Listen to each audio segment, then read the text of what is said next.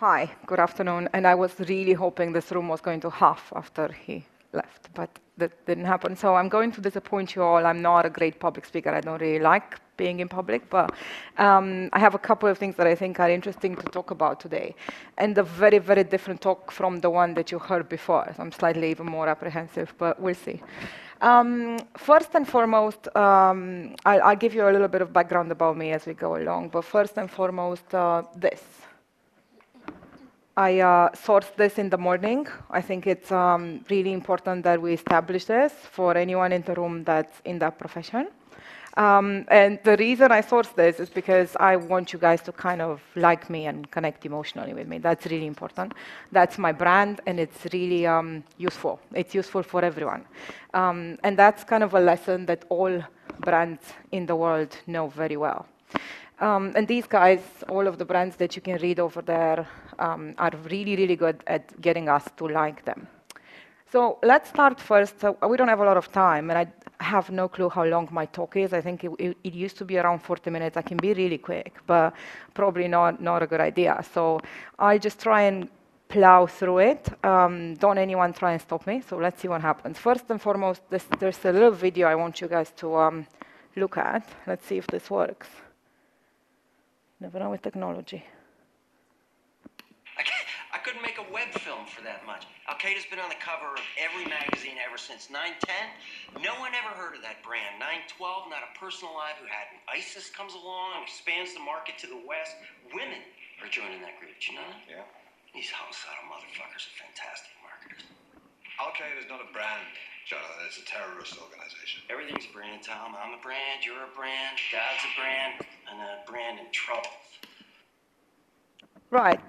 Everything is a brand. That's a clip from something called Happy-ish. You should see it if you haven't. It's a slightly dark comedy about this advertising guy that's attempting to find happiness in the bottom of a Lexapro bottle.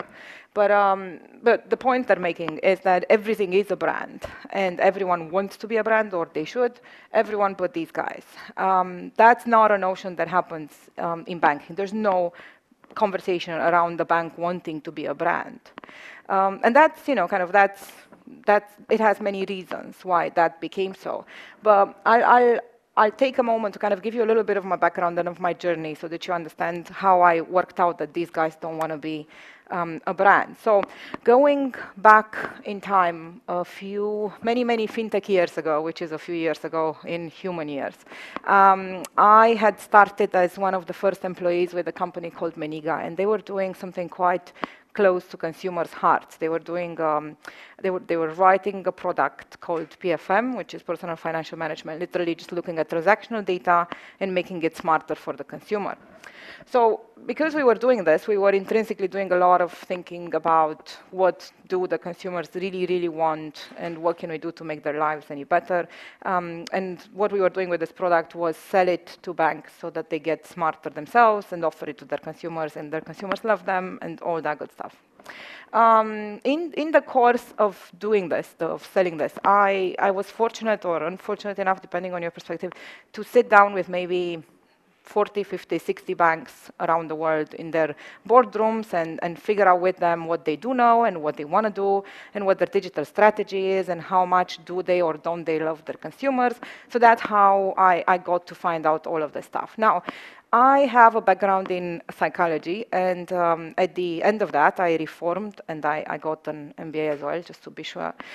So having started from that perspective, when I started in FinTech, I thought every bank, somewhere in kind of its vaults, in somewhere 5, 6 levels below where the safes are, would have a laboratory where they would be studying how people feel about their money. I was positive that existed, and I just don't know about it because I was coming from other industries. And that they would have these guys in white coats flashing a yen in front of your nose, or showing you a dollar sign and figuring out how that makes you feel, or saying the word bills and checking your blood pressure, any of those things. And as time went by, I was more and more surprised to see that there are no secret laboratories. Nobody does that, and nobody kind of sits around to piece together what is it that makes us tick in terms of money, and that, to a degree, banks don't really care. It is the same exact reason why they don't really care to become a brand, which is nobody has sat around to compact the importance of figuring out how people feel. And this became very puzzling to me. And as time went by, and as I was going further and further in understanding banks and further from understanding consumers, which is something we do in banking, I couldn't quite comprehend why is it that we spend so much money in banking on so many silly things. Surely the amount of money it would cost us to figure out how people really feel can be wasted. This makes you a little bit upset with bankers, but you can't just continuously blame them because bankers are humans as well. And what kind of puzzled me is the relationship we have with money is the second most important relationship in our lives after love and family. And it's very vital, it's very intrinsic to our identity, it's all of these things. And we study what happens to tomatoes if you keep them under the moonlight for too long. Well, we don't study what happens when you need to kind of pay a bill for a burial that you can't afford or things like that. So to give you an example of how deep this relationship is, in the UK, you're more likely to change spouses than you are to change banks. In fact, the average relationship with a spouse is 11 years, and it's 17 years for a bank account.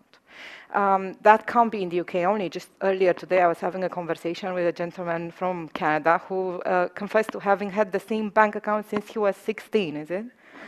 Right, so that does happen. People stay put with their banks, and that's for a number of reasons. It's really fascinating. I think we should spend a lot more time and money figuring that out, because if we think that these guys have irrational loyalty, I would challenge that. I think Apple and Android and everyone else who we like to think about as a good brand that made intrinsic loyalty capital is quite rational in terms of having that reaction from people. They give them a product at the end of the day, a product that they like, they can count on, and means something to them. Banking, on the other hand, has made some products, none of which are things we asked for, but we had better use them in the way that they give them to us. And I've been writing a series of blogs about this, and I'm not saying you should read them because they're probably too many and too boring, but they explore kind of what is it that keeps us with our bank. It's easy to kind of just get a couple of laughs in fintech these days just by saying, it's a Stockholm syndrome. They abuse us left, right, and center. We should just leave. We should just switch. But, we say all that, and yet we don't. So there must be much more there. A lot of it is about trust. A lot of it is about how banks have been there for really longer than most of our co-workers or our adult relationships, and they know things about us that those people don't know and we don't want them to know. So a part of it is the fact that they're so interwoven in our lives, and part of it is that we kind of like them, but none of it is that they represent us in any which way. None of it is because we feel connected to that brand. But there are some banks that have done quite well on their digital experience, and I've been fortunate enough to meet a bunch of them. What they all have in common, and there are examples out there in the industry. CBA, for instance, to my mind, is a bank that did well. mBank is, without a doubt, maybe some of you in the room have heard about them. They're probably the digital standard these days.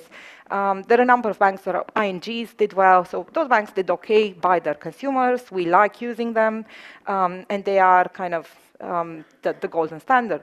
And what they all have in common, I think that's where it becomes interesting, is something I call an experienced Superman. So you can always trace it back to this one dude who had a lot of courage, a lot of vision, and a lot of courage. Let's leave it at that. One of these guys, and I'll give you a story about them because it makes a lot of sense on what I'm saying, is Michal Panowicz, who is the guy behind mBank in Poland. So he's the hero that went to Commerzbank and said, this is the amount of money I need, and this is the amazing vision I will put into practice, and he set about and did that in quite record time. So he's a hero from everybody's point of view.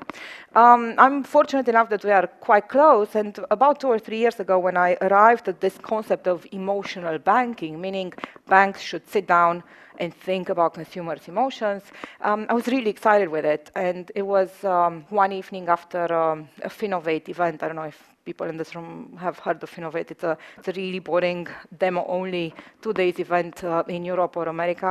And at the end of it, where both my company and his company had won Best of Show that time, so we were out celebrating and yes, having a drink or two. The day after or such, I was about to fly to Australia to do a conference called Next Bank. And as I was constructing the speech with my VP of product management at the time, we realized that we don't have concepts such as happy money or sad money. Or what? I mean, there must be that. I mean, what is happy money, and what is money that riddles you with anxiety? What's sad money? And I mean, we were talking about all these things, and that's how we arrived at the concept of emotional banking. So I was telling him the story about, we constructed this speech. It's going to be amazing. It's going to be about people's feelings in banking. And he says, wow, absolutely. My team and I, that's all we talk about. That's how we built mBank. We really care about our consumers. So that's amazing. It's time we talk about this. And he says, but one thing, do you absolutely necessarily have to say feelings? So, well, it is feelings. It's how, it's how you look at things. It's how how you get connected to your consumers. It's their feelings, it's their emotions. He says, yeah, no, I know that. I'm not saying it's not, but do you have to call it emotions? Can't you kind of call it their reactions? It isn't just their reactions, Michelle. It's literally how they feel. He says, no, I get it. It's not that I disagree with you. It's just I'm wondering about the term. You're talking to a room filled with bankers. Do you absolutely need to say feelings? Maybe we should say needs. And this went on and on for hours of him just literally trying to find a better term. And, I can't hold it against him. He was trying to help. And to be fair, I've heard that again today from someone I hold in very high respect, and I'm wondering if I might be wrong. I might need to stop using it. Because realistically, I think it's called feelings. I don't know if this was Michel the man who couldn't call it feelings, or it was Michel the banker who couldn't call it feelings, but something's wrong there. And I'm not going to go into a long tirade about how the banking industry doesn't have women, but it doesn't. So it might be part of what happened there and why we can't really say the word feelings. But to be fair, we can't really say the word feelings in business in general. It's a bit of a shameful thing. Or maybe it was a cultural issue, because at the end of the day, Michel represents Commerzbank, and that's all I'm going to say in this conference about it. But I go on another 2 slides in conferences that are not in Germany. No, I don't. That's all I say everywhere else. But essentially, we just need to find a way that we can actually say feelings and look into them. It's not really that difficult, and we should have done. Now, there are some banks that have done this and done this right. This is an example. Their name is CheBanca in Italy.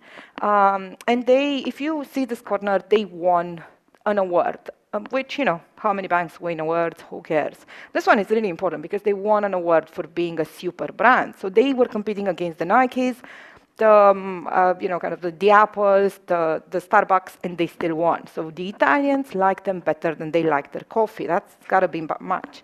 Now, if we look at some of the things they're doing, I'll just play you a really short thing, which might be a bit loud, so apologies.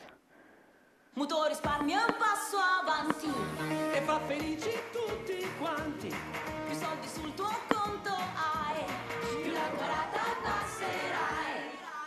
Dai che banca è l'evoluzione per la casa, l'arco soluzione e chiunque ti vuole aiutare anche sto conto può collegare. Mutuo risparmio per risparmiare. Che banca! Gruppo Mediobanca. Right? Exactly. How many more people have one of those from their bank?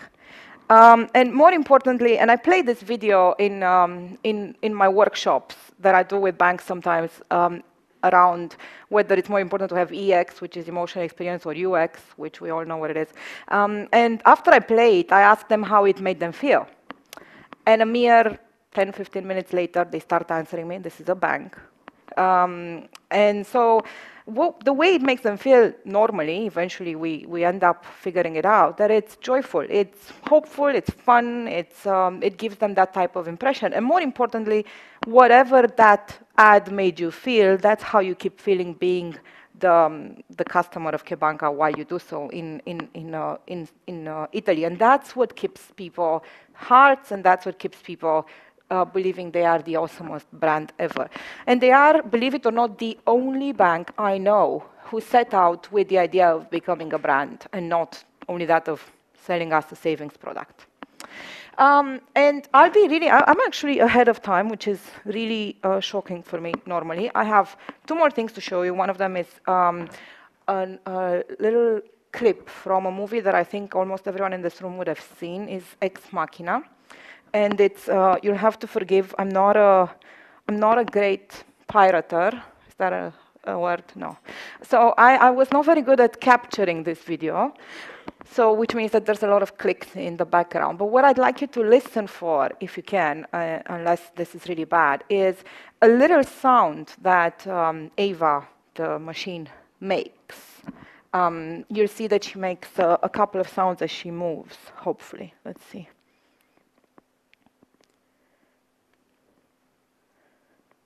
Well.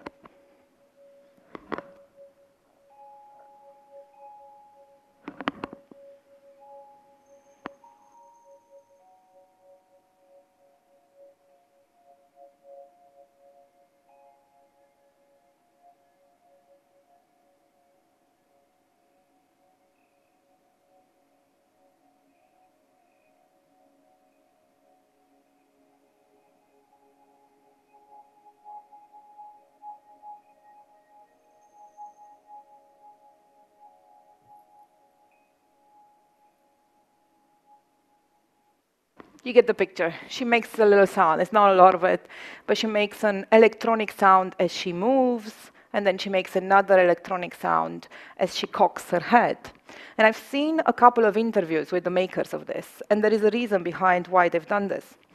They've decided while they were looking at the footage they had in post-production that Ava looks too human. The actress is too pretty, people are not necessarily going to believe that she's a machine. So they've added this sound so that the viewer is reminded she's a machine after all. And I dearly wish that there was a sound in banking that would play in a banker's head in the background every time they look at the consumer to remind them they're human after all. That's all I had. Thank you so much.